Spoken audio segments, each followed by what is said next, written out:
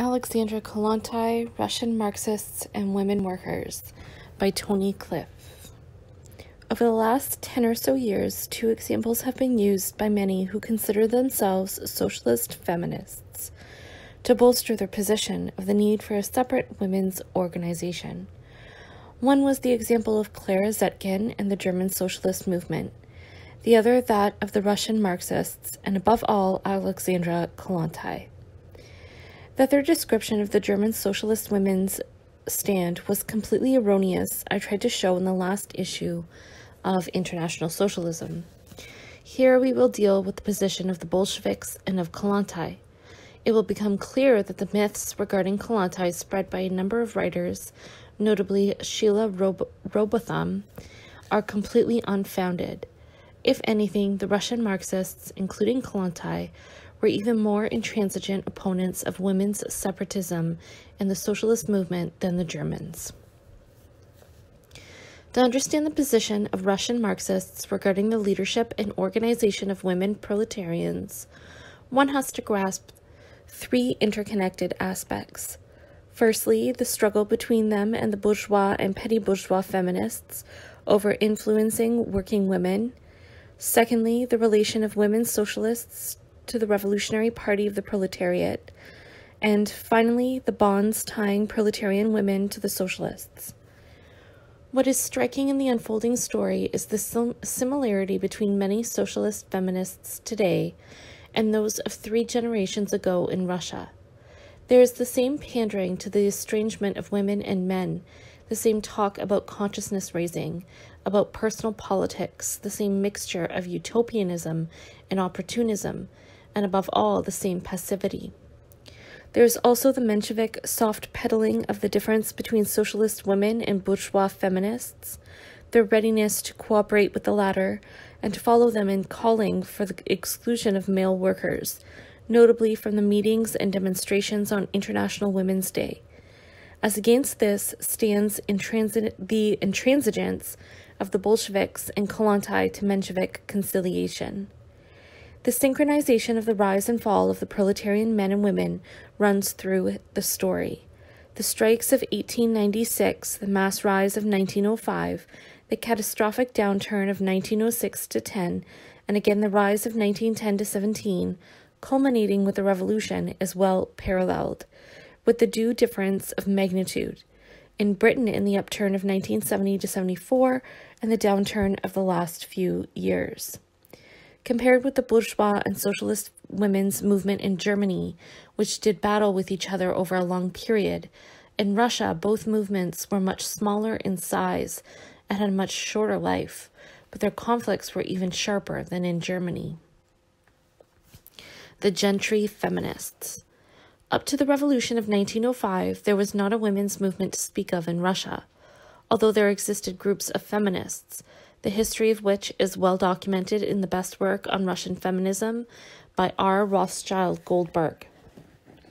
In 1855, Tsar Alexander II succeeded to the throne on the death of his father Nikolai I. One of his first steps was a declaration of intent to abolish serfdom, which in 1861 he duly carried out.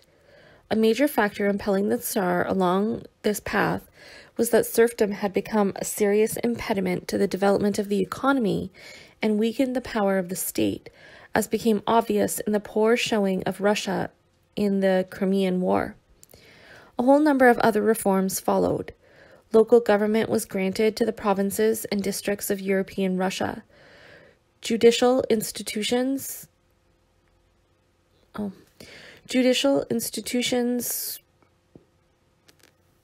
were reformed by the introduction of trial by jury for criminal cases, etc.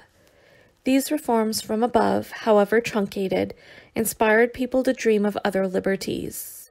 Among the people affected were the women of the nobility, and in 1859, a group of women gentry formed the first feminist group in Russia. The group started publishing a magazine for women called Rassvet.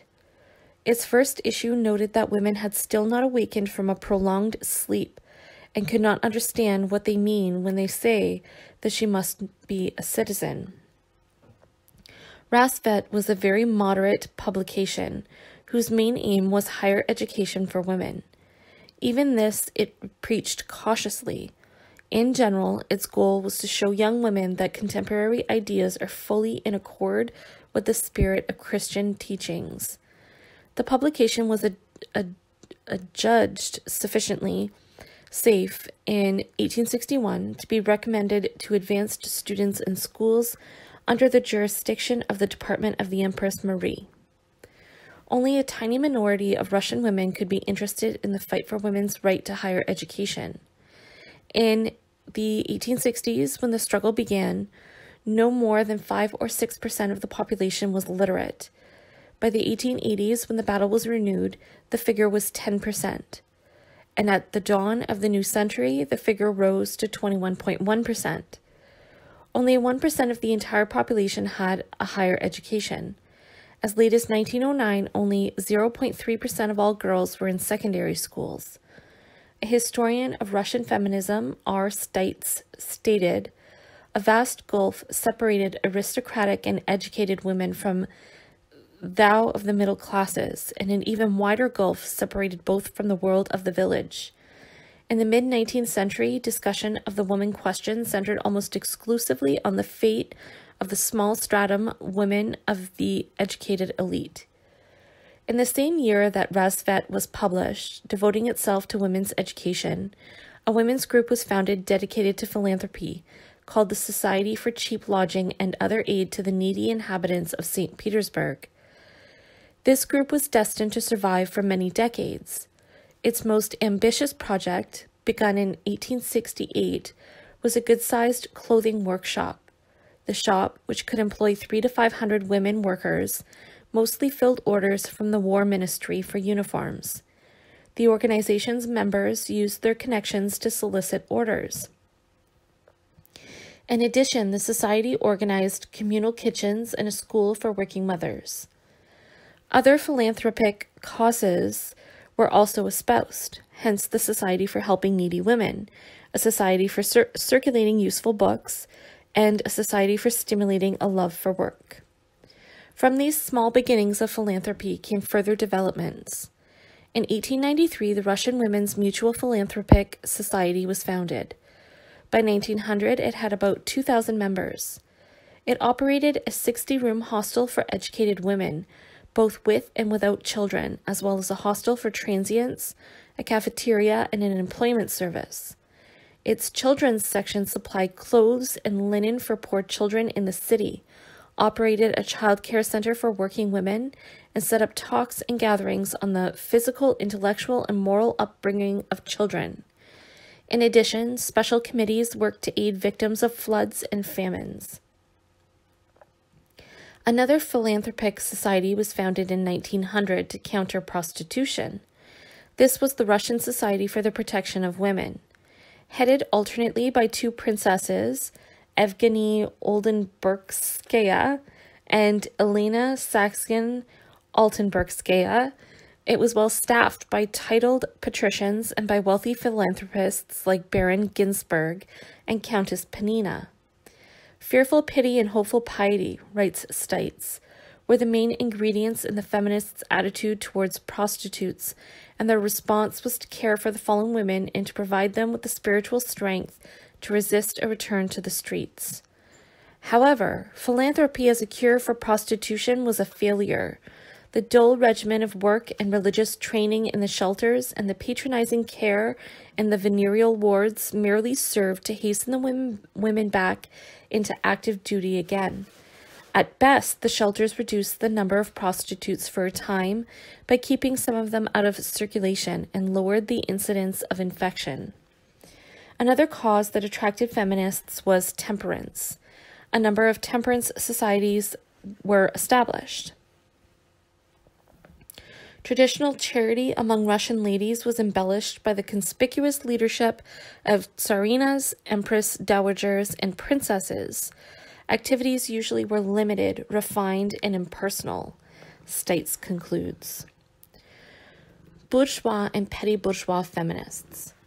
1905, the year of the revolution, awakened millions of women, proletarian, bourgeois, and petty bourgeois.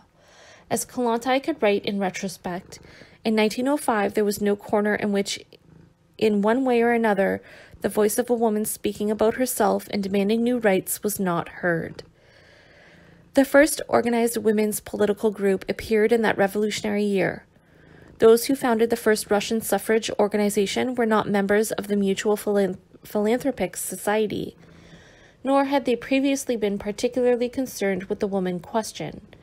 Rather, it was women from the intelligentsia, often graduates of the women's higher education courses, who became the country's first suffragists. In Moscow and St. Petersburg, but also in Minsk, Yalta, Saratov, Vilna, and Odessa, residents witnessed the first public women's rights meetings in Russia. Late in February 1905, a feminist political organization was established, composed mainly of middle-class women and intelligentki, the Women's Equal Rights Union. Leading members of this organization had close ties with the teachers' union. Thus, Emilia Orestovna Vaktarova, founder of a number of provisional Sunday schools and contributor to several pedagogical journals, served on both the Central Bureau of the Women's Equal Rights Union and the Central Regional Bureau of the Teachers' Union. From time to time, she also functioned as the secretary of the Teachers' Union Moscow branch. Vaktarova was married to the well-known educator V.P. Vaktarov, founder of the Teachers' Union. Maria Alexandrovna Chekova, the daughter of a teacher, was herself a teacher and had established her own school. A veteran of the Sunday school movement and a famine volunteer in the 1890s, Chekova was secretary of the Women's Equal Rights Union from its inception, and later editor of its journal Soyuz Zhenchen, Union of Women.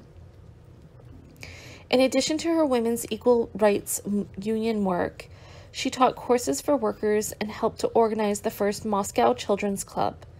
She was married to N.V. Chekhov, another founder and leader of the Teachers' Union. Many of the leaders of the organization were journalists, notably Zinaida Mirovich Ivanovna and Anna Kalmanovich from Moscow, Lyubov Gurevich and Maria Chekova from St. Petersburg. Their ranks were strengthened by the presence of two female members of the circles that became the Cadet Party, Anna Milyakova and Ariadna Tirkova.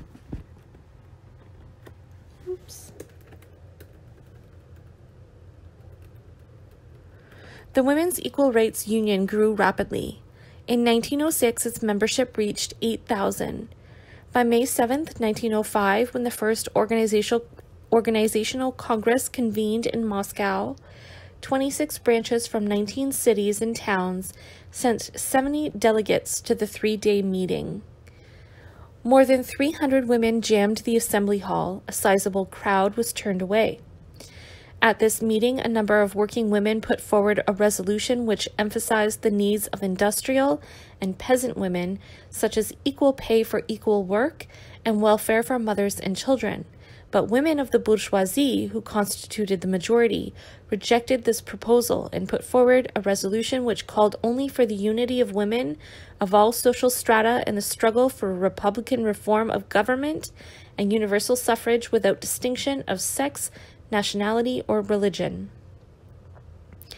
In addition, the program of the Women's Equal Rights Union demanded national autonomy, equality of the sexes before the law, equal rights of peasant women in any land reforms, laws for the welfare, insurance, and protection of women workers, equal opportunity for women, co-education at every level, reform of laws relating to prostitution, abolition of the death penalty. In other words, this was a program of radical bourgeois reform. When the Second Congress of the Women's Equal Rights Union convened on October 8, 1905, i.e. at the height of the revolution, and went as far as to call for the boycott of the Duma elections, thus following in the footsteps of the Bolsheviks, Mensheviks, and SRs. At the Congress, members At the Congress, members recognized that the goals of the Socialist Party were closest to those of women. Carrying a banner reading Universal Suffrage with distinction of sex, Moscow Union members marched in the funeral demonstration for Nicholas Bowman, a Bolshevik murdered by the police. A Union member was wounded when police shot at the demonstrators. Though members did participate in other demonstrations and work on strike committees, much of their activity involved support work, such as establishing a number of soup kitchens, first aid stations, and services for the unemployed. During clashes with the Black Hundreds, police, and the army, Union activists served as medical aides. The Women's Equal Rights Union's most militant phase paralleled the height of general revolutionary activity, from the October General Strike to the Moscow Uprising in December 1905. It was, however, a very loose organization, and a number of its branches disregarded the call for a boycott of the Duma and followed the cadets. At the Third Congress of the Union, May 21, 1906, the boycott was lifted completely. Another bourgeois feminist organization was founded in 1905, the Women's Progressive Party. Its leader was Dr. Maria Ivanovna Pokrovskaya. She represented the most extreme feminist separatism. From 1904 to 1917, Pokrovskaya spent a good deal of her time and money on the journal Zensky Vestnik, Women's Herald, editing and publishing it almost single-handedly from her apartment. Zensky Vestnik was a forum for Pokrovskaya's views on society and the woman question.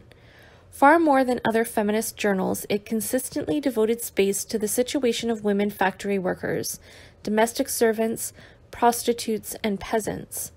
Like the left feminists, Pokrovskaya believed that the success of the women's rights cause would be due to the support of those who had no power or privilege. She said, "It is clear that women aspiring to equal rights cannot place their hopes in the bourgeoisie and the aristocrats. The working people have experienced and experience now the full weight of lack of rights. These are the ones we can count on now." Pokrovskaya paid detailed attention to women workers, calling not only for general factory reform, but specifically for women factory inspectors, a 10-month fully paid pregnancy leave, nursing facilities in the factories, and equal wages for equal work. The Women's Progressive Party was one of those Russian liberal groups whose outlook was far more social reformist than their opposite numbers in Europe. Its program was radical, utopian, and pacifist, i.e., radical in words, but rather opportunistic in practical terms.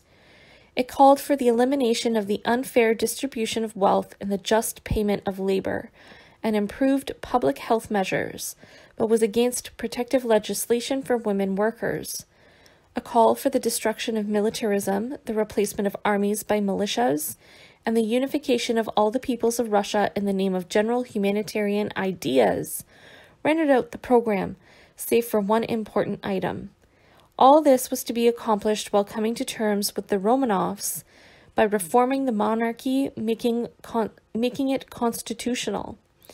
Unlike the socialists, Pokrovskaya objected to working-class militancy on the basis of both feminist and pacifist principles. She opposed strikes because of their consequences for women. She stated, "We ask, who bears the chief burden of the strike? The wife and mother. And under these circumstances, men accuse women of conservatism when the latter seek to dissuade men from participation in strikes. Let the men stay home with the hungry children during strikes, and let the women be free to leave the cries of hunger." Unlike the Women's Equal Rights Union, which admitted men into membership and cooperated with them, Pokrovskaya's party excluded men. Supporters of united action with men in the struggle for women's rights lose sight of the fact that in many resolutions and projects of the future political order, women's rights are completely omitted, wrote one of Pokrovskaya's adherents. and she herself warned members of the new party that cooperation with men would mean advantages for men alone. The question of a united front of the sexes was to become one of the major issues of Russian feminism, writes Stites. Pokrovskaya's recognized the importance of economic factors, but rejected the Marxist-socialist approach as too violent. Women, she wrote in 1905, at the time of the Moscow uprising, know that it is not through violence and slaughter that we can recreate life, but only through peaceful reform. She was a militant separatist. Men deprived women of political rights and made them economically dependent. Women could gain freedom only by forming separate organizations. If women wanted to learn necessary political and organizational skills free from male intimidation, they should form a separate political party, a conclusion she applied equally to the socialists. Her main thrust was anti-male, arising out of years of struggle against prostitution and its male clients and protectors. Thus, her feminism was more sexual than political and allowed her no sympathy for class struggle. Every woman aspiring to equality, she wrote, ought to be called a feminist, be she landowner or peasant, wife of the factory owner or working woman, privileged or not. For feminism, there are no classes, legal castes, or educational levels. It is an idea which equalizes all. The Women's Progressive Party attracted no more than a handful of members. Its adherents came from the middle or upper classes. Efforts to attract working women failed. Kollontai noted that the members' behavior, dress, and conversation at meetings alienated proletarian women. The third bourgeois feminist organization was the one we already mentioned, the Russian Women's Mutual Philanthropic Society, founded in 1895. Now, in the year of the revolution, it went mad on petitioning important individuals and institutions. In 1905 alone, the society made 398 requests to Zemstvos and 108 requests to municipal government for support of women's rights, posted 6,000 appeals to different social and governmental agencies, and sent 5 governors general,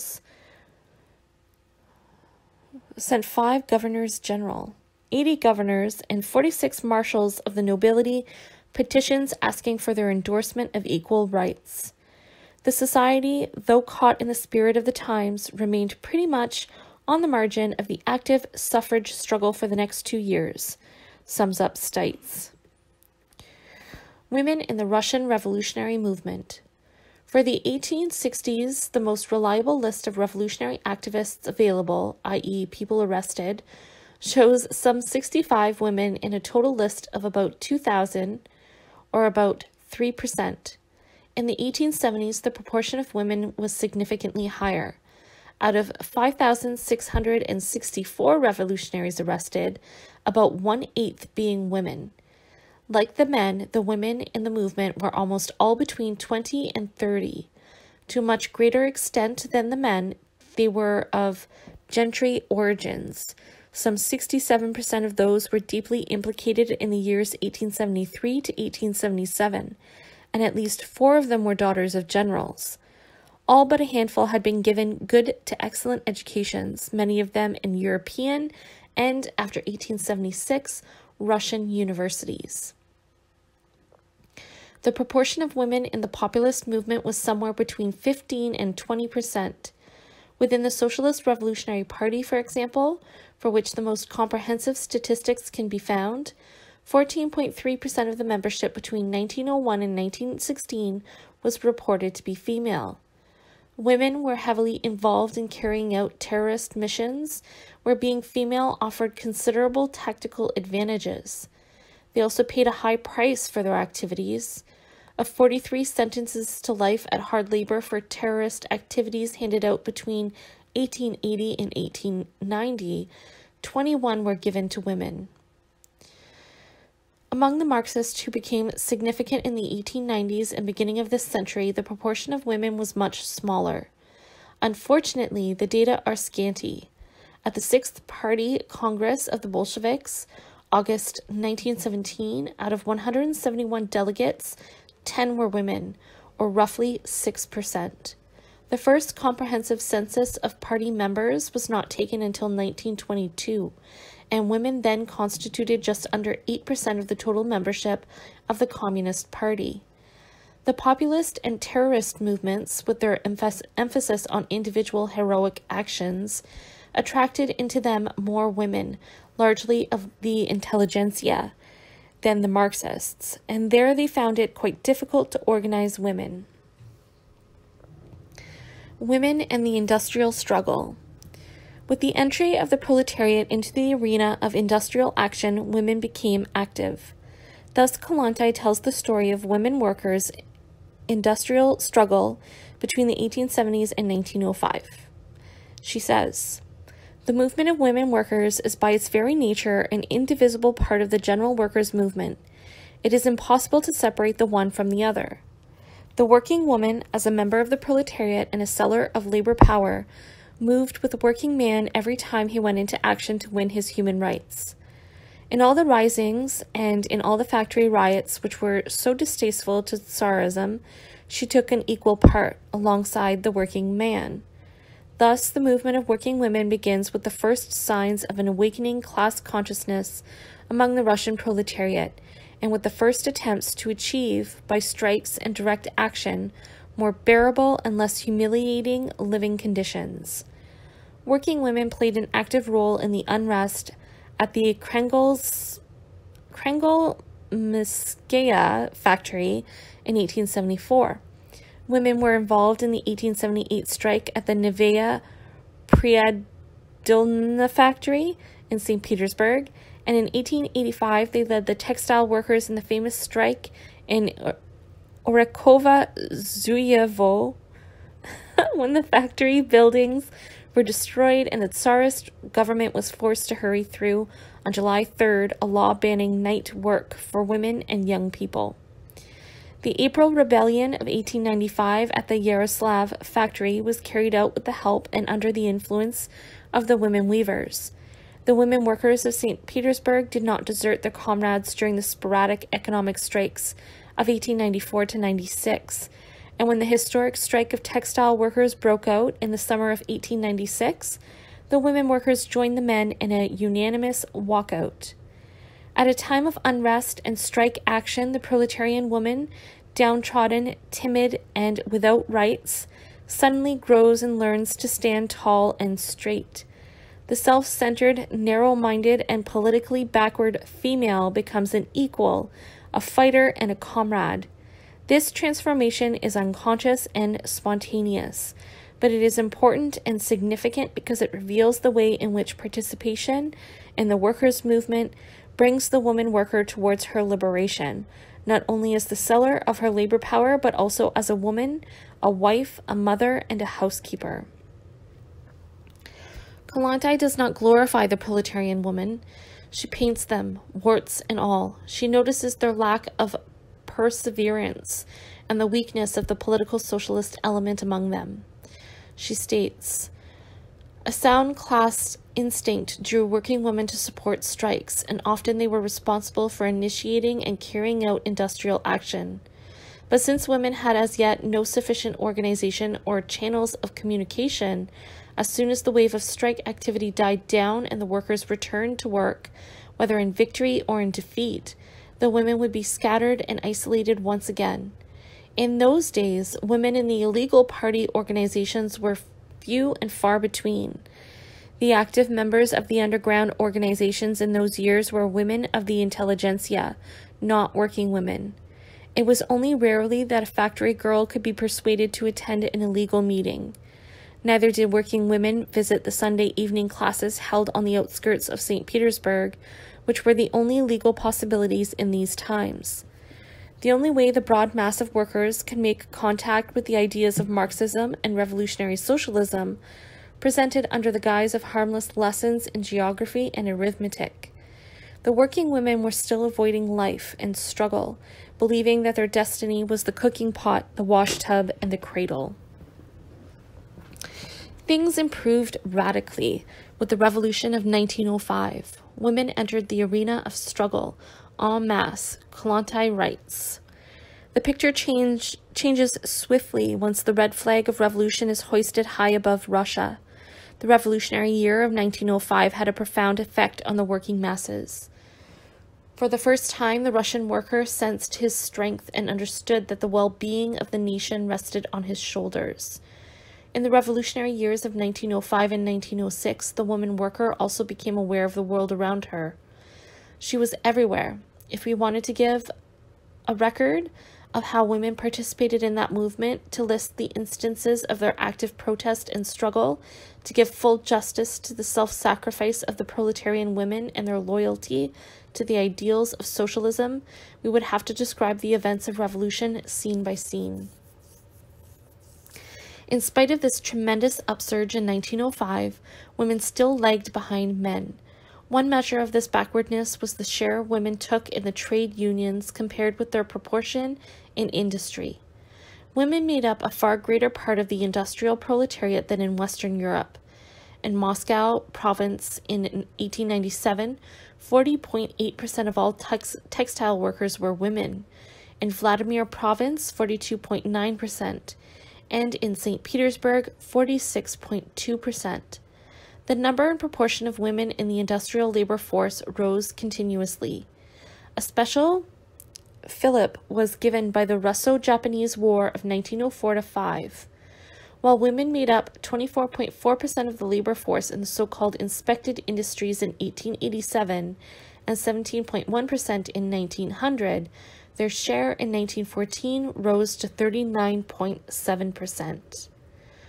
The Bolsheviks, as well as the Mensheviks and SRs, did their best to attract women into the trade unions. The leaders of the Bolshevik-dominated textile unions of the Moscow region, for example, at their first regional conference in February 1906, noted that in the textile industry, women are a very significant part, at times the overwhelming majority of workers, and that women's labor increases day by day. They further considered that the only solution to the problems of improving the position of the working class in general, and of women in particular, is organization of the proletariat. Given that women, because of their economic and domestic situation, are much less capable of defending themselves against the bondage and exploitation of capital, the conference proposed that all measures be taken to attract women on an equal basis with men into unions and all other workers' organizations. Strike demands throughout 1905 and 7 more often than not reflected women workers' needs.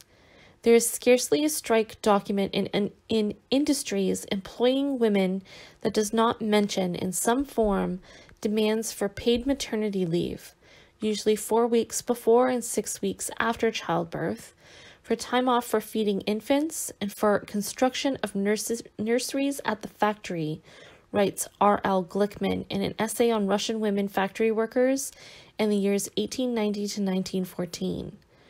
Unlike Britain, where male craft trade unionists excluded women and unskilled men for generations, or Germany, where women were kept out of the unions for nearly a generation, in Russia, from the beginning, the doors of the unions were wide open to women, but the difficulties of organizing them were extreme. First, there was the low level of culture. Thus, in 1908, while 72.5% of men in the textile industry were literate, only 25.3% of women were. To be sure, more women workers than women in the total population of Russia were literate, just as more men workers than men in the total population were literate. In 1897, only 13.1% of all women in Russia were literate, whereas 21.3% of factory women were. The comparable figures for men in 1897 were 29.3% for the total population and 56.5% for the factory population, respectively. In addition, women's low incomes compared with men in 1913, women's earnings in manufacturing were about half of men's.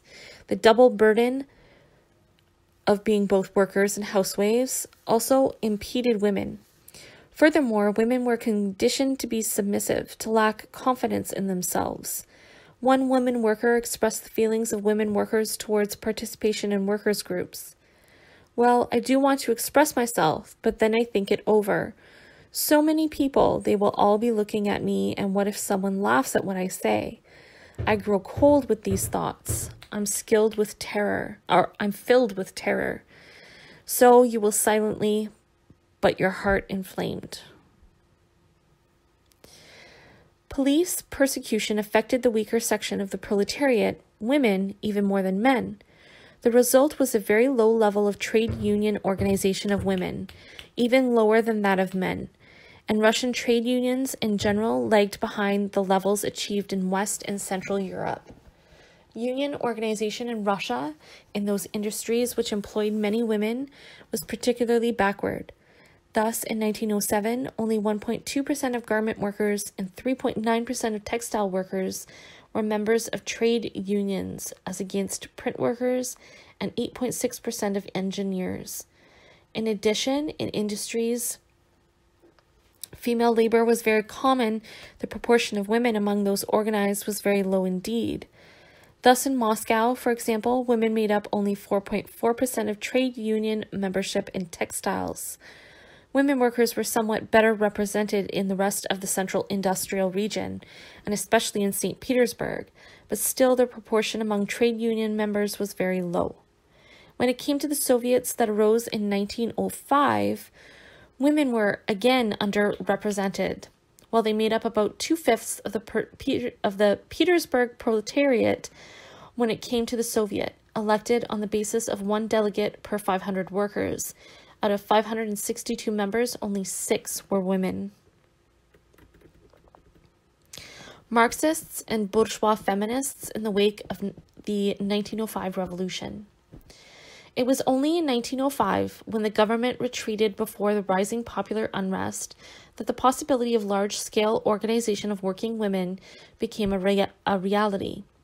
It was only then that Russian Marxists turned to systematic working and thinking about methods of work among proletarian women.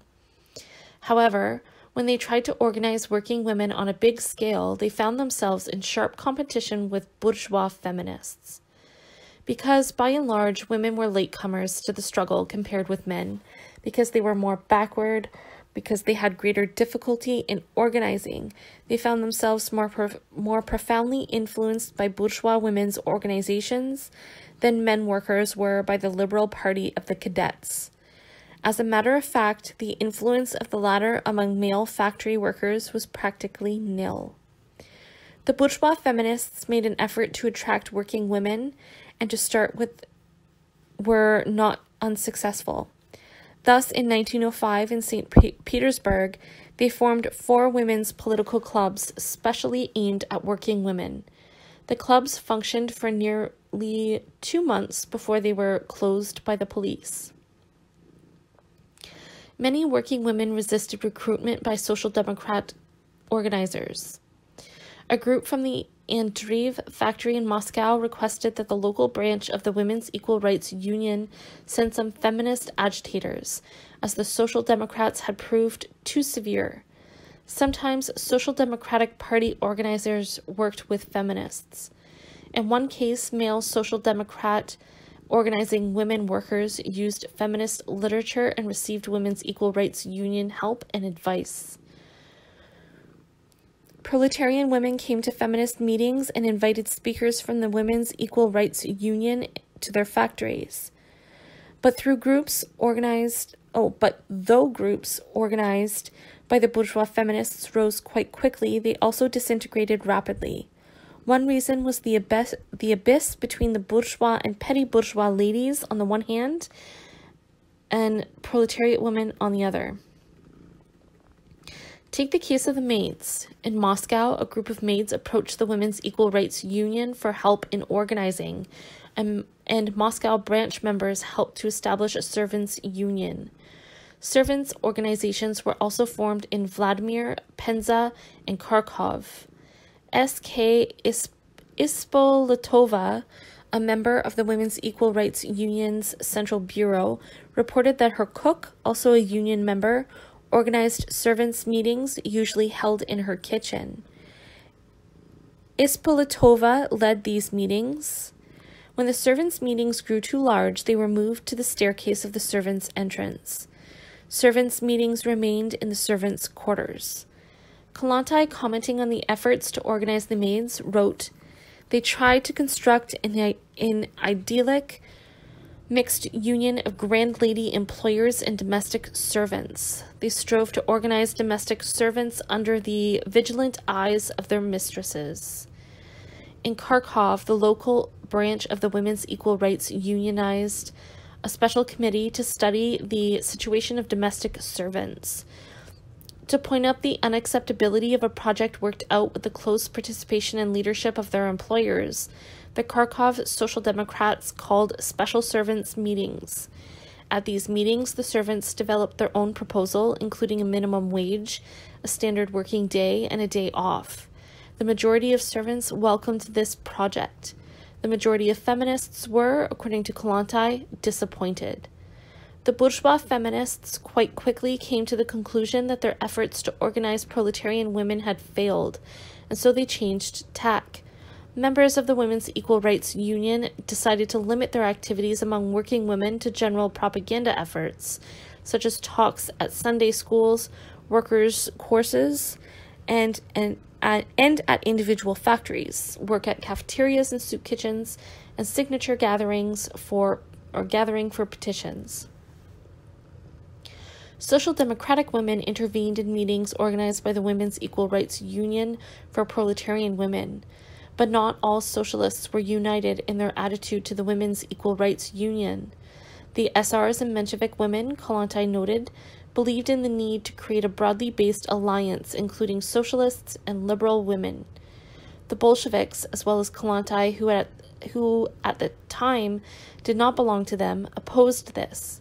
Kollontai was one of the most articulate and vociferous opponents of this idea of an alliance. In 1905, she agreed with Lenin's view that you cannot serve two gods at the same time. You cannot be a member of two parties. She argued for the maintenance of strict class lines and the organization of proletarian women with the social democratic movement. Writing a few years after 1905, Kollontai put the alternatives facing proletarian women clearly. Should working women heed the call of the feminists and take an active part in the struggle for the liberation of women, or must they remain true to the traditions of the class and fight for the emancipation not of women alone, but of all humanity from the servitude imposed by contemporary capitalist society? She answered the question unequivocally. Proletarian women should join trade unions and political organizations with proletarian men and oppose the feminists totally. She always referred to the word feminist in a derogatory way. Thus, she defined feminism, the struggle of bourgeois women to unite, to rely on one another, and thus to rebuff the common enemy, men. During 1905, she attended many feminist meetings in order to denounce their leaders and call on women workers to separate themselves from their influence. She did not have a smooth passage. At a large feminist public meeting in April 1905, her objections to an alliance between socialists and feminists were met with merciless heckling. Cries of hooliganism and "you play into the hands of the Black Hundreds" filled the air. The writer Krandivskaya called out, "Strangling is too good for you." Oh, not nice. To organize proletarian women, some socialist democratic women, Bolsheviks as well as Mensheviks, tried to establish clubs for working women, but there was some opposition to their efforts. Thus, Vera Zasilich, the old heroic Narodnik, subsequently a founding member of the Marxist Emancipation of Labor group, considered such efforts, according to Kollontai, unnecessary if not harmful. Kollontai's first attempt to have a meeting of women workers, sanctioned by the party's Petersburg Committee, met the following fate. Though the party had promised to provide a meeting place, when Kollontai and several workers arrived, they found a sign on the door reading, "The meeting for women only has been cancelled. Tomorrow there will be a meeting for men only." No wonder there was resistance to building women's clubs. Experience of organizing working women over many years showed meager results which were not sustainable. Even Kollontai, despite the myth spread by many, including herself, came to the idea of organizing women very late in the day after the 1905 revolution. She started building the clubs only when the revolution was well on the retreat in 1907. She wrote in later years, "Women and their fate have occupied my whole life. It was their lot which pushed me into socialism." The historian R. Stites made the following apt comment on these words. There is no evidence in Kollontai's early life to support this assertion. As a matter of fact, Kollontai many years later wrote, "At the beginning of the autumn of 1907, for the first time, I applied myself earnestly to the task of organizing women workers in Petersburg." Although Kollontai first joined the Marxists in 1896, even as late as 1905, her writings had nothing in them about women. She did not undertake organizational work among women until the winter of 1905.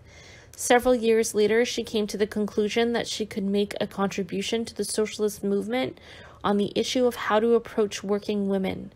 Her first work on the subject was written in 1908, Social Basis of the Women's Question. The actual results of establishing proletarian women's clubs were very small indeed. The first socialist-sponsored club for the female proletariat opened in St. Petersburg in the autumn of 1907, near the headquarters of the Textile Workers' Union. Called the Working Women's Mutual Aid Society, its organizers included both Kollontai and a group of women workers. The club was legal, and it got charter approval in only a month and a half. Its activities included lectures and a library. It was open every night and had between 200 and 300 members, of whom about 2/3 women and 1/3 men. The Mutual Aid Society was deliberately not identified with any faction. Both Bolsheviks and Mensheviks attended functions. In the spring of 1908, bitter factional infighting tore the club apart. One very vociferous group wanted to exclude all intelligentki. Kollontai, as one of the intelligentki, dropped out. While all the working women's clubs in St. Petersburg dissolved by the end of 1908, 15 workers' clubs, which included men and women in their membership, survived. They had some 6,000 members in all, of which 15 to 20% were women. These women were overwhelmingly young, about 2/3 of them below the age of 25, and literate. In the two clubs for which there is information, one had a rate of literacy for the women of 96.6%, the other 99.5%. A new, serious test of socialist women's relationship with bourgeois feminists on the one hand and proletarian women on the other came towards the end of 1908. The First All-Russian Women's Congress. As the revolutionary tide subsided, so did the activity of the women's movement. A final attempt to revitalize it was the First All-Russian Women's Congress, held in December 1908. Members of the Russian Mutual Philanthropic Society and of the Women's Equal Rights Union, who had joined together to plan and organize the Congress, hoped that a new unified women's organization would result. Anna Filosofova, I don't know. One of the veteran founders of feminism in Russia, now in her 70s, especially wanted to cap her years of feminist activity by the creation of a National Council of Russian Women. How, she asked members of the Congress, can we gain political and social rights and influence if we ourselves cannot unite and mobilize women's power? The Congress slogan was, "The women's movement must be neither bourgeois nor proletarian, but one movement for all women." It took nearly a year to organize. The Bolsheviks were against, but the Mensheviks in favor of holding it. The Bolsheviks could not, however, boycott it as working women were enthusiastic about it, which was natural in the circumstances of the retreat and reaction of the whole movement at the time. In the autumn, the textile workers set up an organizing committee, contacted other unions, and finally won the full endorsement of the St. Petersburg Central Bureau of the Trade Unions. The organizing committee consisted of members of the sales clerks, typographers, seamstresses, bookkeepers, clerks, and confectioners unions, in addition to the textile workers. Leader delegates from workers' clubs also joined. No doubt the continued worker interest in the Congress influenced the Bolshevik decision to participate. One Bolshevik man who attended the Congress wrote later of the pre-Congress illusions. Every woman worker wanted to lay out her stored-up sorrows before this Congress, before the entire proletariat. Though we said many times that this Congress would give us nothing, that we are going only for agitation, all the same we could see the illusions on the delegates' faces. To expose these illusions, the Bolsheviks still wanted to keep participation in the Congress to a minimum. At first, they urged the workers simply to go to the Congress, show your banner, and march home. But when this too did not dampen the enthusiasm, the Bolsheviks conceded that the delegates should take part, but only to articulate the social democratic position. Again, if demands were refused, they proposed a public walkout. In a resolution presented for approval to the RSDLP Central Committee, the Bolsheviks advocated showing the principled gulf between the Congress and its proletarian elements. The Social Democratic Group will demonstrate this gulf in relation to all the questions discussed by the Congress. This resolution did not pass. The Mensheviks opposed it, then they left the meeting and thus destroyed the quorum. The involvement of Bolsheviks, Mensheviks, and SRs in preparing proletarian women to participate in the Congress did not, however, succeed in involving many. According to Kollontai, between 500 and 650 proletarian women attended over 50 meetings in private homes, union halls, evening schools for workers, and workers' clubs to organize delegates for the Congress. Attendance ranged from 2 women and a young girl to 150. As a result of these efforts, a workers' group was created. It consisted of a few Bolsheviks, some socialist revolutionaries, some Mensheviks, number of unaffiliated women, of intellectuals and workers. In no way was it a united bloc. Kollontai differentiated 3 basic positions within the group. The Bolsheviks, as has been mentioned, wanted to cut a minimum cooperation with the feminists and to leave the Congress as soon as possible. The revisionists argued the opposite, against alienating the democratic elements of the Congress and for creating a general democratic alliance. The third group, including Kollontai, insisted on clarifying the contradictions between the feminists and the socialists on all basic points of the woman question.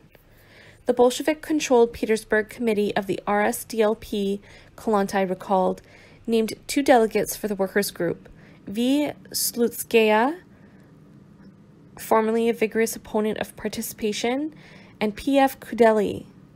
In addition, they appointed a comrade Sergei as leader of the workers' group. When the Women's Congress did convene on December 10th at St. Petersburg City Hall, it became clear that proletarian women were a tiny minority, 45 out of 1,053 delegates. There were 3 groups at the Congress. On the stage, behind a long table, comfortably seated in 2 rows of chairs, sat the members of the organizing committee, typical Petersburg lady patronesses, cream of the Petersburg and provincial aristocracy and bourgeoisie, the wives of ministers, high officials, factory owners, merchants, well-known lady philanthropists. On the other side of the hall, sharply contrasting with the women on the platform, were a small group of women workers, but by far the largest group, filling the hall and overflowing into the corridor, was distinct from both the ladies and the workers. Many wore badges identifying them as women doctors. They were clearly members of the intelligentsia, women affluent enough to afford the 5-ruble registration fee. This impression is confirmed by the statistical data available on Congress participants. This data cannot be considered definitive since it only applies to 243 of the 1,053 people officially listed as members of the Congress, and excludes most of the workers who had left the Congress before the questionnaire was distributed. A majority of those responding were between the ages of 30 and 50, 60%, 27% were younger, and 13% older. Most were married, 59%, 28% were unmarried, 12% were widows, and only 1% were in free marriages. What does that even mean? More than half had finished secondary school, 54%, 30% had higher education, 16% had only the equivalent of a grammar school education. Over half had their own careers, but a sizable minority, 42%, either did not indicate their own work or more likely were not engaged in paid work. Of women who did have their own careers, those in the free professions, doctors, teachers, writers, artists, predominated 75%. Of the remainder, 14% were employed in public or private institutions, 11% were either students or workers. Of those who were married, the majority had spouses who were professionals, doctors, lawyers, professors, engineers, teachers. One reason for the small number of proletarian women present was the Congress was held during working hours. Again and again, class conflicts erupted in response to a call by S.I. Mirovic, a leading member of the Women's Equal Rights Union, for unity. In unity, there is strength. What? Unity is possible only on the basis of complete lack of party affiliation. The Bolshevik Annie Gurovic retorted, "Women of different groups and classes of the population need different rights and must fight in different ways, and their organizations must be different. Women workers must fight for all the needs of the working class." One member of the workers' group stated, "Working women are fighting for their full rights, for their liberation as workers and as women, in contrast to bourgeois equal rights." Bourgeois women were content merely to throw off the legal shackles which disabled them, while continuing to exploit the working class, particularly their maids. Marxists sought to destroy the single master of contemporary life, capital. The most comprehensive statement of the differences between the socialist and feminist positions can be found in Kollontai's talk, The Woman Worker in Contemporary Society, delivered to the Congress on December 15th. Kollontai says, "The woman question, say the feminists, is a question of rights and justice. The woman question, answer the proletarian women, is a question of a piece of bread.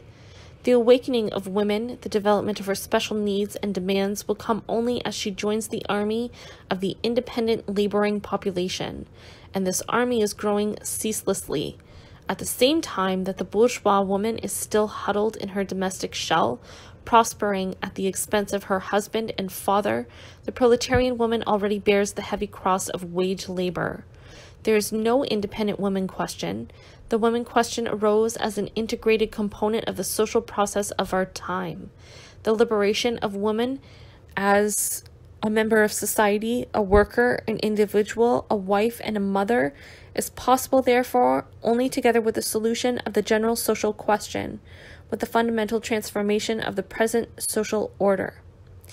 One feminist underlined the differences between her wing of the Congress and the workers' group with some honesty. "The two principal modes of human activity are individual and collective.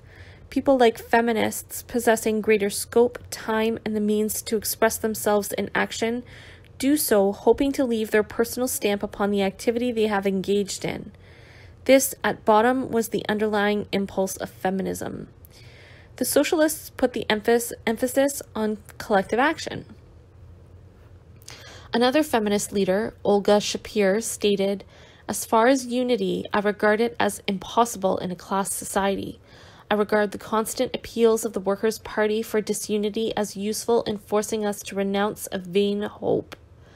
Olga Shapir therefore suggested that the movement should concentrate on the inner emancipation of women through the raising of consciousness, a phrase used frequently by feminists at that time, to free them from the shackles of slave mentality.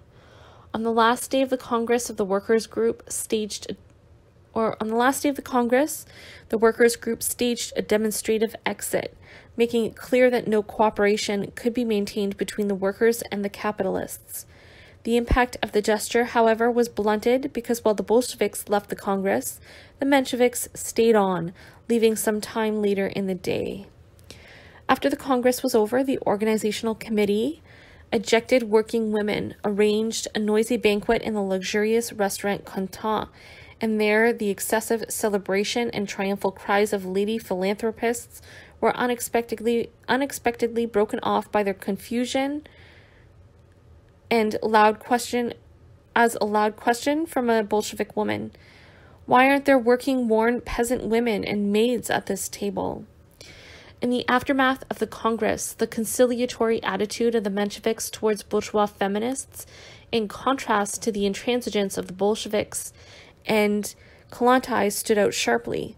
In the columns of the Menshevik press, two positions were put, one by Kollontai, the other by representatives of the Mensheviks' majority. The Congress had decisively shown, Kollontai wrote, that class antagonism, that opposition of socio-economic interests, divides the world of women as it does that of men into two hostile camps. It had, she claimed, decisively convinced women workers of the futility of unity with women of other classes. Another article in the Menshevik paper, written by W., criticized the workers' group's heavy emphasis on economic questions and insistence on demarcation of class boundaries. Conjectures about the possibility of even temporary, momentary alliances with the entire Congress or its majority did not arise at all. Any hints about the possibility were considered heresy or utopian. W. condemned the heavy concentration of Bolsheviks in the leadership of the workers' group. Many women at the Congress, W. stated, had expressed sympathy with the workers by their applause, in private conversations and in promises to vote with the proletarian group, but these openings were not developed largely because of the extremism of the workers' group. Thus the workers made it hard, if not impossible, for a genuine coalition of left and liberal elements to develop. In this way, they failed to comprehend the socio-political significance of the assembly, broke the vital threads of common, if temporary, political interests, linking them with the democratic elements, and created the impression of being against the entire women's movement. They made it seem as if socialism was the only way to cure social ills. The Menshevik editors added a comment after the two articles, basically agreeing with W and chiding Kollontai. Reaction and the revival of the labor movement. 1907 to 1910 were years of harsh reaction. When the proletariat as a whole suffered a series of terrible defeats, the female section of it was punished worse. But after 5 long years, the retreat came to an end. The upward movement of the class involved women workers too. Large-scale women's strikes took place, very militant and very well organized. The first gleam of the renewed workers' movements was manifested in Moscow textile industry in the spring of 1910, and textiles continued to contribute a very large number of participants in the strike movement until the war. Since women constituted over half of the employees in most niches of the textile industry, it is not surprising that their earliest activity occurred in spinning, weaving, and lace-making factories. As one historian, A. Bobrov, wrote in an essay on the Bolsheviks and working women in the years 1905 to 1920, before long, strikers began to develop organizational skills, a determination not to return to work until genuine gains were won, and a willingness of women and men to support each other. It was not uncommon for a women's section of a plant to strike, and then to gain the support of other workers, including men, who would walk out in sympathy. For example, in October 1910, the administration at the Taikov textile factory increased the workload among the women in the water frame workshop.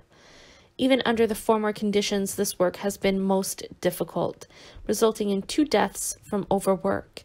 In addition, the extremely unceremonious treatment of them by the administration stirred up discontent among the women.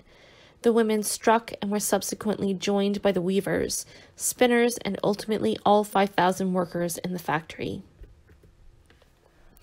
In late 1913, 5,500 workers, majority women, struck at the Riga rubber factory, and disturbances at the Kludovsky textile factory were renewed following settlement of a walkout by 5,000 employees, when 3 women were dismissed on suspicion of having incited the workers to strike.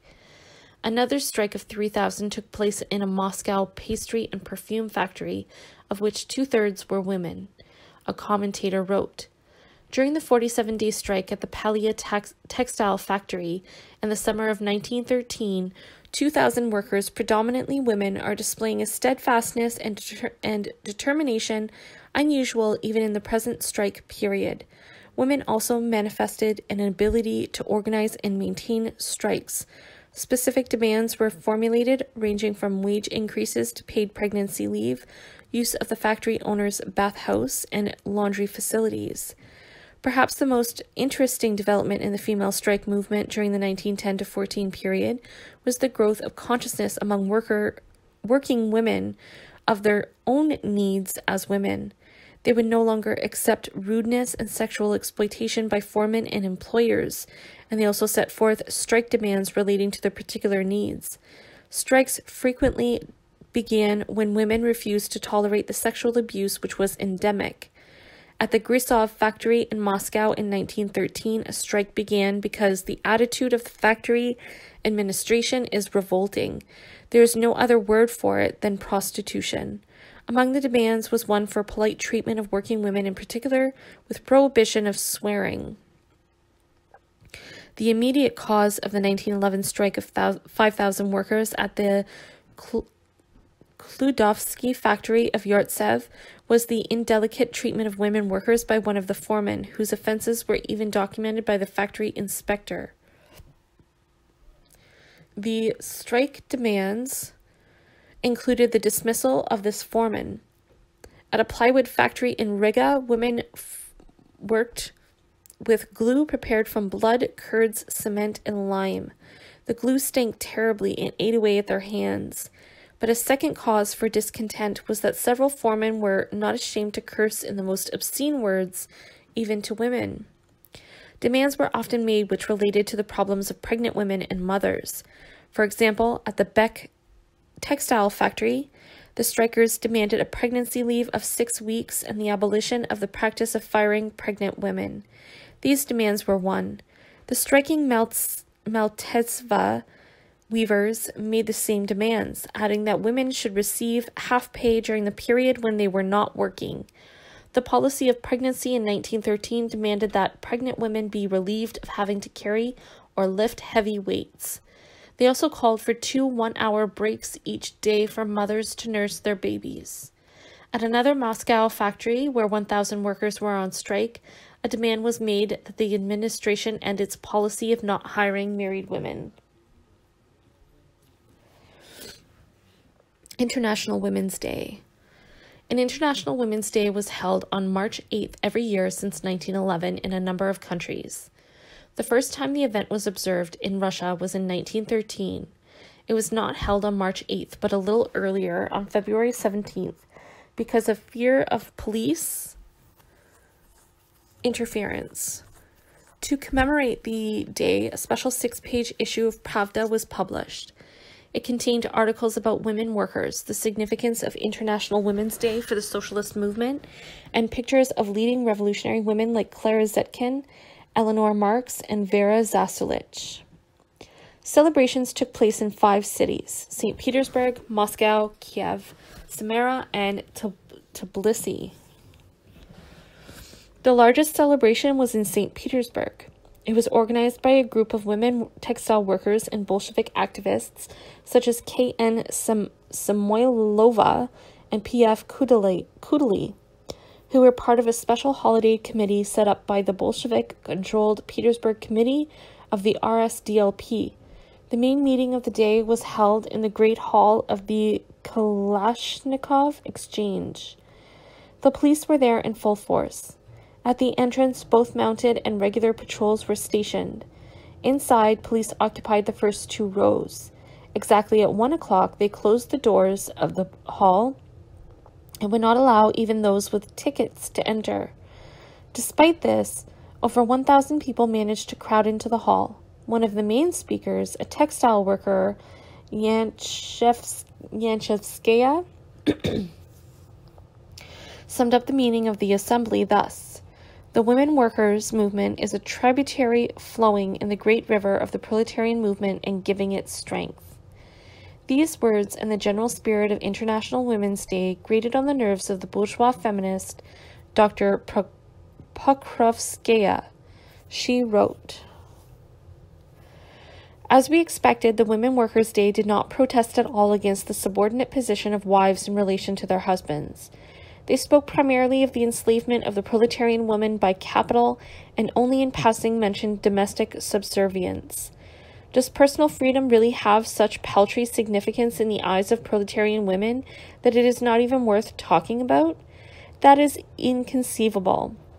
When that same proletarian woman sets up her own Women's Day, she will give voice to protests against such laws, her resentment of them, and demand its abolition." At the meeting, Madame Kollontai was wrong in asserting economic interests are the most important for the woman worker. Personal freedom stands higher. The pet rooster is always full, and the wild eagle is often hungry. All the same, we prefer eagles. Her conclusion was simple. All men benefited from male privilege. Women must join together to fight it. In 1914, it was decided to celebrate International Women's Day with large open meetings in the larger workers' quarters of St. Petersburg. Unfortunately, these plans were blocked by the authorities. 10 meetings were requested, but the government granted only one. On the 23rd of February, extra detachments of police were on the streets. There a large crowd at the one legal meeting. Instead of 5 speakers, there were only 2. The others had been arrested on that day, and the police had forbidden substitutes. Many of those present, disappointed and angry, spilled out into the streets singing revolutionary songs, but they were eventually dispersed by the police, who carried out mass arrests.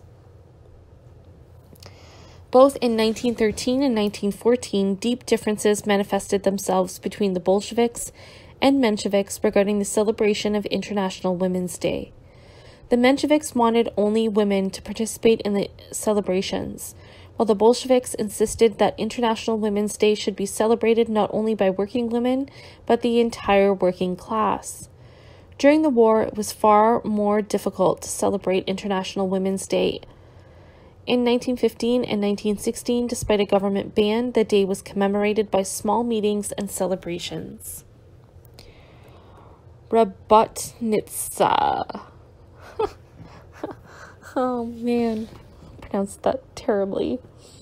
Early in January 1913, the Bolshevik daily Pravda began publishing a special section entitled Labor and the Life of the Working Woman, which gave information about all the meetings and rallies to be held in preparation for International Women's Day and all the resolutions passed. Pravda also started a working women's page. Working women wrote to Pravda about their problems and opinions, and their letters were printed as often as space permitted.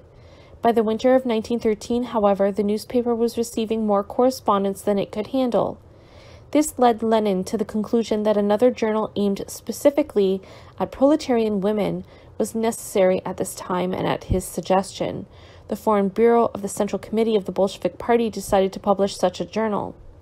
It was entitled Rabotnitsa, the Working Woman. Writing from abroad to his elder sister, Anna Ulyanova Elizarova, Lenin suggested that she organize the publication of the journal and select the editorial board. Her selections, which were confirmed by the Central Committee, were divided into 2 groups, one residing in Russia and one in exile abroad. The first group included P.F. Kudeli, K.N. Samoylova, L. Mensinskaya, and Anna Ulyanova Elizarova herself. The second in exile was Inessa Armand, Nadezhda Krupskaya, Lelina Zinoviev, and Ludmila Stahl, who were scattered in various places of exile. The resident editors were to be responsible for the publication of the journal, as well as for any organizational work connected with its publication. To finance the first issue of Robotnitsa, the members of the editorial board residing in Russia took on sewing jobs. A number of women workers reacted with enthusiasm to Pravda's appeal for funds for Robotnitsa. A typical note, signed by a group of 30 working women, said, "Warm greetings to our journal Robotnitsa. We are sure that it will be a true spokesman of our needs and interests, and we promise you our constant moral and material encouragement. We are contributing 2 rubles and 74 kopecks to the journal fund." Krupskaya drew up the following journal outline for the layout of the journal. 1. Lead article, current politics. 2. The workers' movement and the participation of working women in different areas of it. Political and economic struggle, insurance campaign, cooperatives. 3. Conditions of work for women in factories and workshops, saleswomen, and in domestic labor, the position of servants and others. 4. The protection of women's labor. 5. Labor and women's news. 6. Foreign affairs, the struggle of working women abroad. 7. The family and the working woman. The proposed paper suffered a terrible blow a few days before the printing of the first issue. All the members of the Russian editorial board, with the exception of Lenin's sister Anna, were arrested, and the majority of the articles for the issue confiscated by the police. Anna Ulyanova Elizarova persevered, and after a great deal of effort, she finally managed to find a printer who consented to publish the journal. 12,000 copies of the first issue did appear as planned on International Women's Day. The lead article, written by Krupskaya, drew a sharp line between Bolshevism and bourgeois feminism. It read, "In recent times here in Russia, the question of the organization of working women has become one of the most burning and vital questions. All over Russia, the insurance campaign is unfolding, stirring even the backward strata of workers. Life puts Russian working men and working women face to face with the so-called woman question. Only the woman question among workers develops in quite a different way and bears quite a different character than it does among the bourgeoisie. Bourgeois women advocate their special women's rights. They always oppose themselves to men and demand their rights from men. For them, contemporary society is divided into 2 main categories, men and women. Men possess everything, hold all rights. The question is one of achieving equal rights. For working women, the women question becomes quite different. The politically conscious women see that contemporary society is divided into classes. Each class has its special interests. The bourgeoisie is in one and working class the other. Their interests are counterposed. The division between men and women does not have great importance in the eyes of the working woman. That which unites the working women with the working man is much stronger than that which divides them. They are united by their common lack of rights, their common need, their common conditions, which are the exploitation of their labor, their common struggle, and the common goals. All for one, one for all. This all means members of working class, men and women alike. The woman question for working men and women, this question about how to involve the backward masses of working women organization, how better to make clear to them their interests, how to make them comrades in the common struggle quickly. The solidarity between working men and women, the common cause, the common goal, and the common path to those goals. Such is the solution for the woman question among workers. Robotnitsa will elucidate everything occurring in the country from the point of view of the working class. It will awaken in the consciousness of working women the great goals of liberation for the workers' movement and will call for a struggle for these great goals. Robotnitsa will tirelessly repeat the necessity for organization, will call upon working women to join workers' organizations, and will make them active members. In a word, our journal strives to help working women become conscious and organized. Rabotnitsa dealt with a wide range of women's concerns: maternity insurance, female labor, child care centers, hygiene information, the problems of working women in the family, children's stories, Women's Day, electoral rights for women. 7 issues of Rabotnitsa were published between the 23rd of February and the 26th of June 1914, when it ceased publication because of the impossible obstacles imposed by the outbreak of the war. Of the 7 issues, 2 were confiscated by the police. Against separatism. Women workers suffer double burdens. They are paid less than men, are culturally more deprived, and have to both hold down a job and be a housewife. Does extreme oppression lead to militancy? Does the fact that women workers are more exploited than men and are socially and culturally oppressed make them better fighters than their male counterparts? The answer that Lenin, Krupskaya, Armand, and Kollontai gave was an emphatic no. Oppression can lead to rebellion or submission. Empty stomachs, especially of the children, may lead a woman to struggle or to subservience. It depends whether she has hope of winning. The power of organized workers collectively to change the world determines whether the most downtrodden proletarian woman will fight or not. The hope of fighting women's oppression lies in the collective struggle against exploitation. Women do not make a constituency of struggle, as they are divided into classes. Even proletarian women are not a constituency of struggle. In no way can women alone face the employers and the state. Women and men workers face the same bosses, the same capitalist state. As the task of the Revolutionary Party is to lead the class struggle, the structure of the party must fit the constituencies of the proletarian class struggle. Within the process of production, women can overcome their passivity and atomization, imposed largely by the family structure, gaining confidence in their capacity to act collectively. And just because of this, any separatism between men and women proletarians will do damage to both, with the greater damage to women. So many women and men among people who consider themselves socialist feminists at present do not understand the ABC of Leninism that again and again they complain of male domination of revolutionary parties. Anne Babrov put the argument as follows. The Bolshevik women who ran Rabotnitsa worked in close association with Lenin, and although the 2 editorial boards were both made up completely of women, the editor of Social Democrat, Lenin, had the deciding vote in the event of a tie.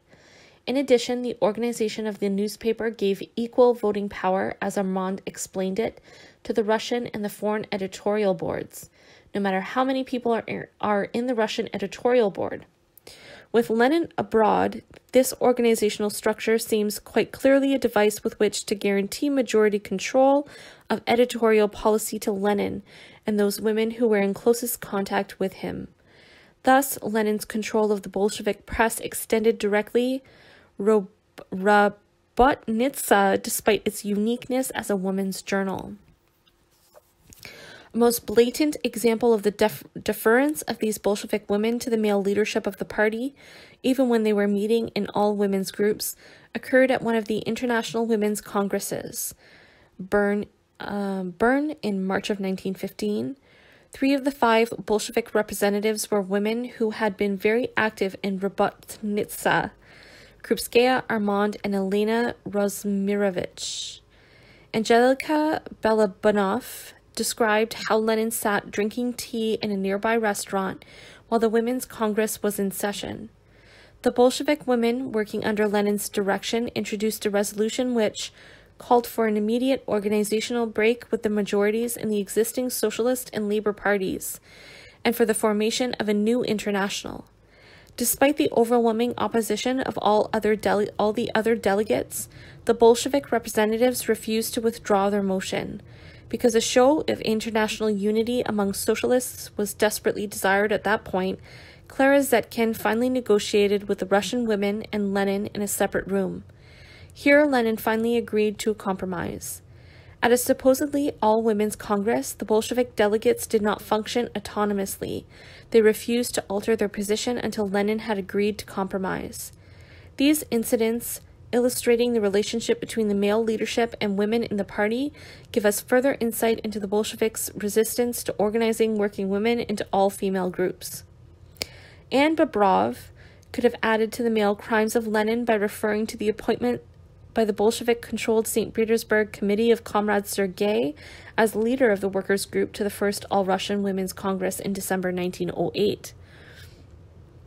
A similar horror reaction would come from any separatist at the thought of Trotsky, a Jew, leading a Red Army of millions in which there were very few Jews, or Zinoviev, the Jew, presiding over the Soviet of Petrograd, and Kamenev, the Jew, presiding over the Soviet of Moscow, towns in which there were hardly any Jews at all. Towards October. When the war broke out, the abyss between socialist women and bourgeois feminists grew wider than ever. The bourgeois feminists jumped on the patriotic bandwagon. Dr. Pokrovskaya responded to the outbreak of by calling for unity among women, sounding the themes of patriotism, sacrifice, and possible reward. In such a great patriotic moment, the Russian woman should show herself to be a true citizen, in the same way as were the famous Roman matrons. For the moment, women would make no demands on society. Self-sacrifice would be the motive. We must reduce to the minimum our needs, abandon luxury, and sacrifice all on the altar of society. In the end, this would be to the advantage of women. This is important for the success of that equality which progressive women all over the world hope to achieve. We do not doubt that Russian women will fulfill their obligation to the end.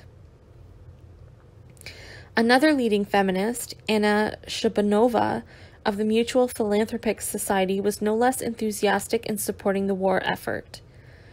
Before a year was out, she had made liaison with the various voluntary organizations and had set up a number of war-related enterprises, caring for war victims, refugees, abandoned children, and Russian POWs. Shabanova also worked with the War Industries Committee in training women in military supply. There was hardly a home front activity for which she did not offer the services of the society. The Women's Equal Rights Union, in a summons to the Daughters of Russia issued in August 1915, stated, "We women have to unite, and each of us, forgetting personal misfortune and suffering, must come out of the narrow confines of the family and devote all our energy, intellect, and knowledge to our country. This is our obligation to the fatherland, and this will give us the right to participate as the equals of men in the new life of a victorious Russia." The Union called for a women's mobilization along the lines of that attempted by Christabel Pankhurst in England, a campaign to draw all of Russia's women into some kind of war work. This was the attitude of the leaders to the war. Alas, for Russian working women, the war meant added burdens on their already heavily laden backs. At the same time, changes in employment during the war increased the strength of women proletarians. Mass conscription lowered the number of males in inspected industries by 12.6% between 1914 and 1917. For the same period, the number of females rose by 18.8%. Women made up a third of the labor force at the start of the war and about half of it by 1917. To start with, the war led to total disarray in the labor movement. Stupor prevailed throughout the proletariat. The first 9 months of the war were very quiet on the industrial front. It was women who triggered a change, beginning with bread riots. In Petrograd, on April 6th, when the sale of meat was suspended for one day, women smashed and looted a large meat market. The scene was repeated in Moscow 2 days later over a shortage of bread. During the disturbances, the commandant of the city was badly cut by flying cobblestones. Later in the summer, it happened again in the turbulent Kitrova market. Similar events occurred in the following year. The number of strikes in which women participated is too large to allow adequate treatment here.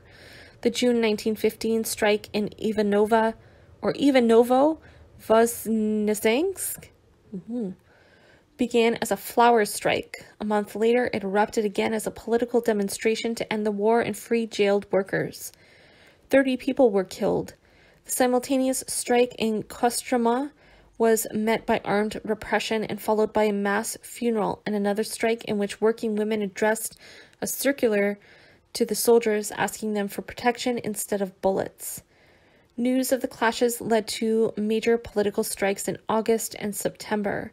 In August, 27,000 workers went on strike in Petrograd, demanding the withdrawal of Cossack guards from the factories, the release of the 5 exiled Bolshevik deputies, freedom of the press, etc. Early in September, 64,000 workers came out in Petrograd with political demands. Altogether, in 1915, there were 928 strikes, of which 715 were economic, involving 383,587 workers, and 213 were political, involving 155,941 workers.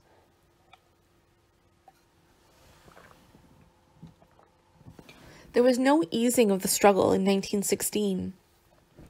The commemoration of Bloody Sunday on January 9th, 1916 brought 53,000 workers out, 85% of them in Petrograd.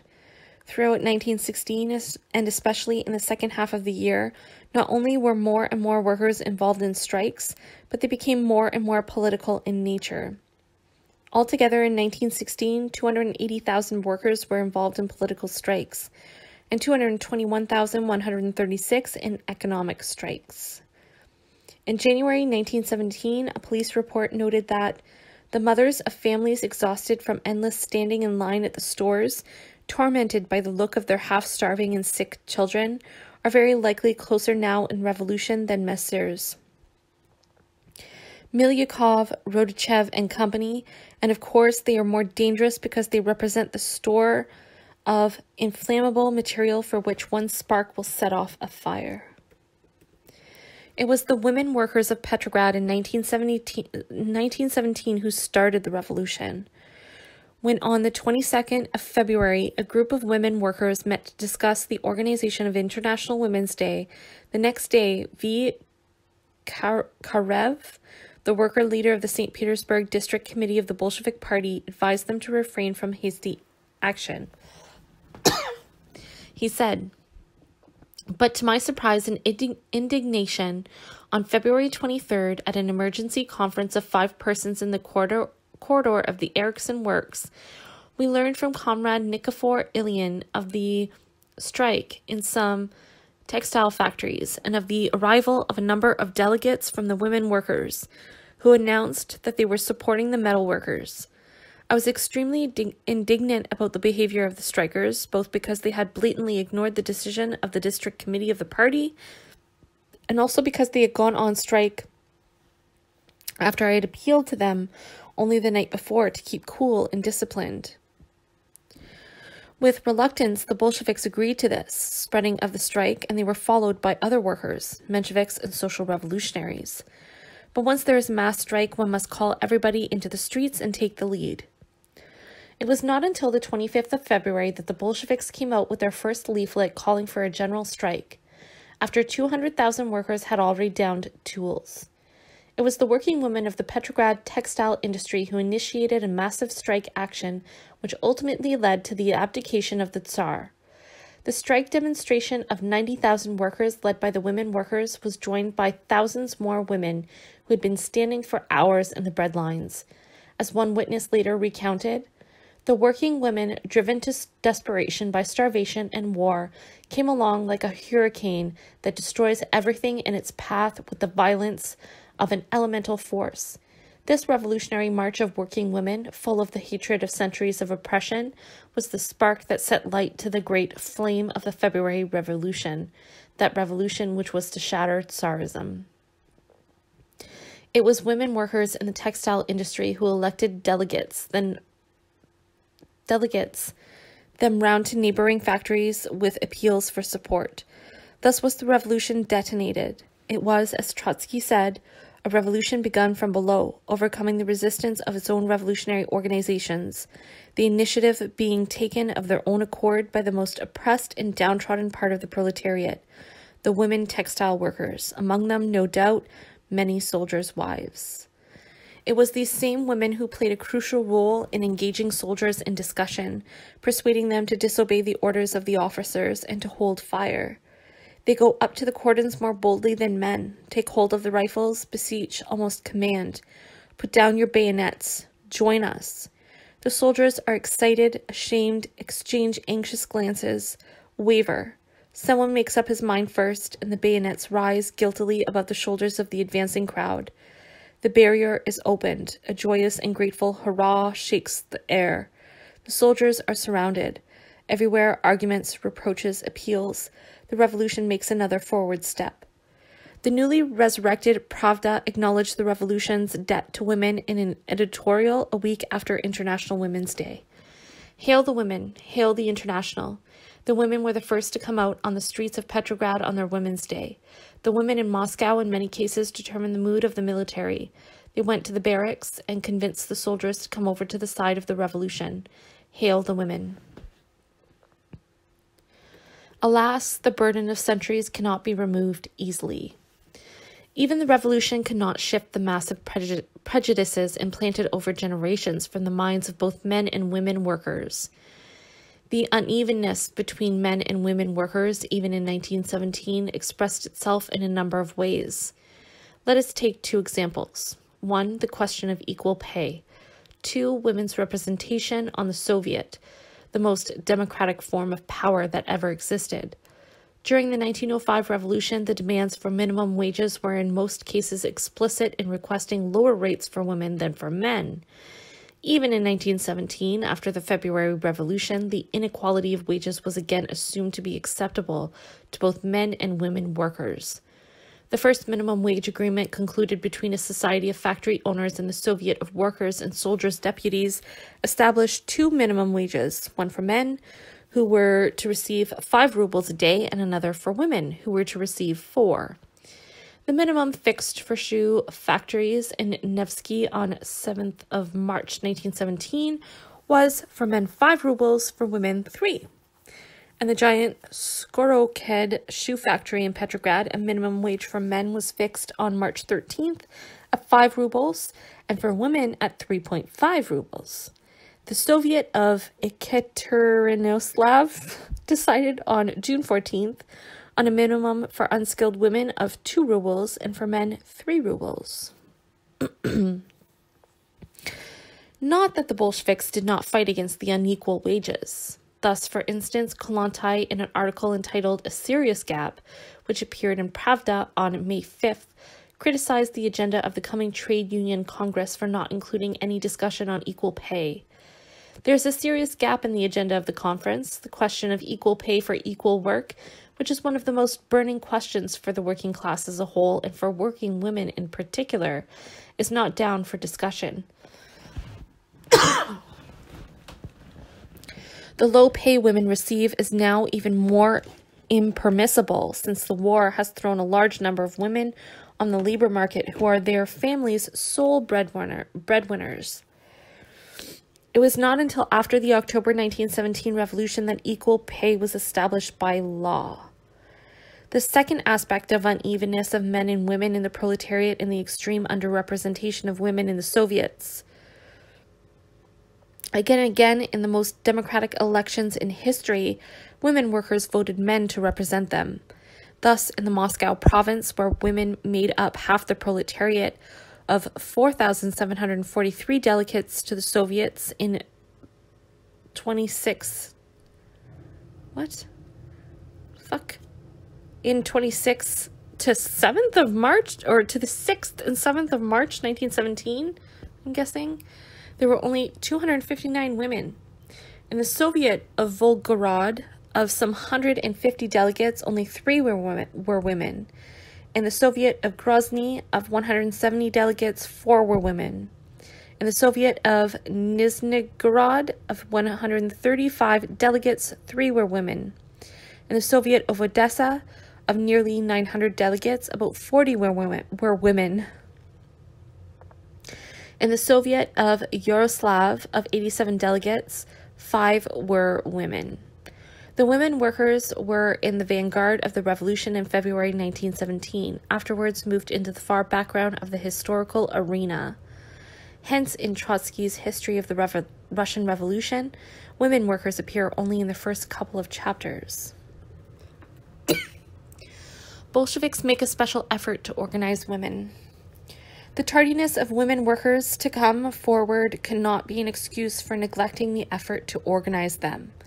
One of Lenin's first acts upon returning to Petrograd in April 1917 had been to write a letter to the Central Committee demanding its support for political work among women. Unless women are drawn into taking an independent part, not only in political life generally, but also in daily social service obligatory to everyone, it is idle to speak not only of socialism, but even of complete and stable democracy.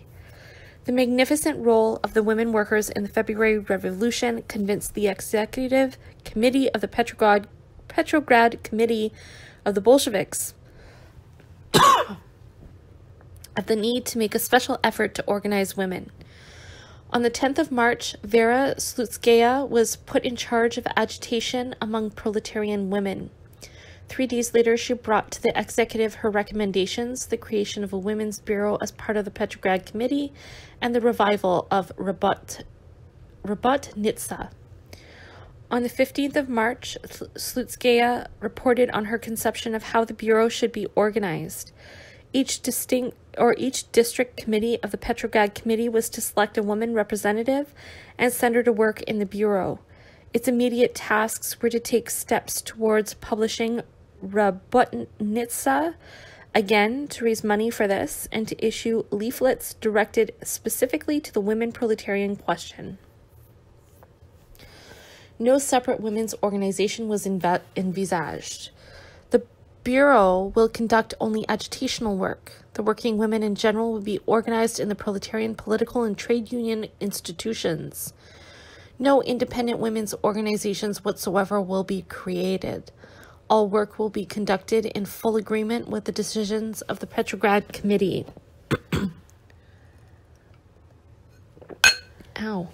Agitation bureaus were established throughout all district party levels. Clubs were founded with the aim of drawing non-party working women into party activity. On May 10th, Robotnitsa was started as a weekly with a circulation of 40 to 50,000. Its editors were Krupskaya, Alexandra Kollontai, Samoilova, Nikolaeva, Kudeli, and Velichkina. The issues they published dealt with such questions as the war, the 8-hour working day, the election to the district dumas, child labor, etc. The first issue carried a series of resolutions which had been passed in several plants and factories, notes on the women's movement in Russia and abroad, greetings to Russian working women from the Swedish and Finnish Social Democratic parties, and greetings from the editors of Pravda, who expressed their confidence that the new journal would succeed in rallying masses of proletarian women, so that together with the proletarian men, they would, on the ruins of Tsarism, build the temple of socialism. Once the Bolsheviks came to power, the question of the involvement of the mass of non-party women took on new dimensions. Now the question was how to mobilize hundreds of thousands and millions of women to participate in state, social, and economic administration. And so Zinot Delhi women's departments came into being.